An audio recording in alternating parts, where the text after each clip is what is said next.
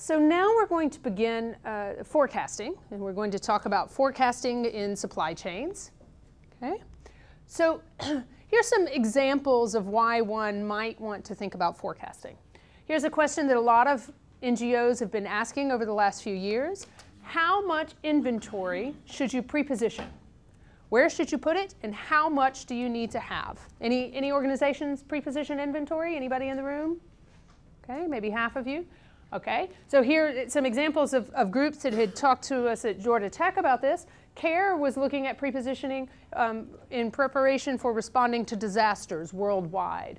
WFP was interested in delivering food aid, and they were incorporating the fact that donations might come in at different times, and how could they use advanced donations to pre-purchase some goods.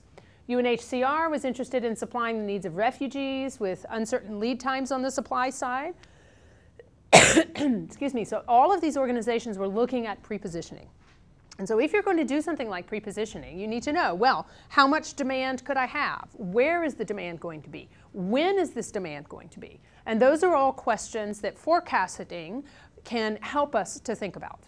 And moreover, systems approach, thinking about the entire supply chain system, can help to balance the system performance measures like costs or speed or quality and the performance. But any of these systems approaches need information, and that's why we have forecasting. Okay, so that's one of the reasons that I like to start with forecasting as one of the first things that we really talk about in depth in here, is that forecasting informs everything else that you'll do, whether it's procurement and purchasing or planning of your transportation systems, etc.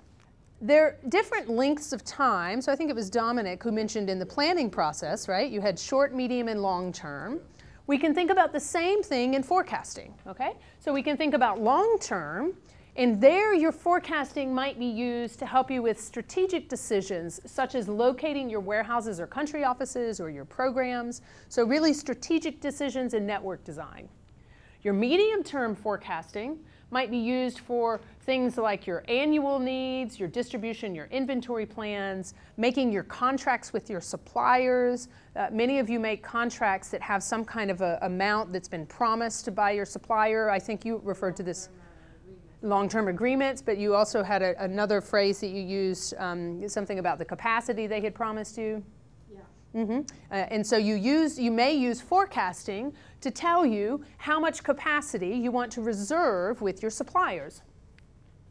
You can also do forecasting on a short term, in the days to weeks kind of time frame, and you might use this for scheduling or rescheduling resources. So you mentioned scheduling, or you have volunteers, and in your case you don't do it very often, but sometimes you need to deploy and redeploy people on a more local level and a more ongoing basis, and so that might be on a short-term aspect. Okay? So forecasting can be used across these different time frames and across different kinds of decisions.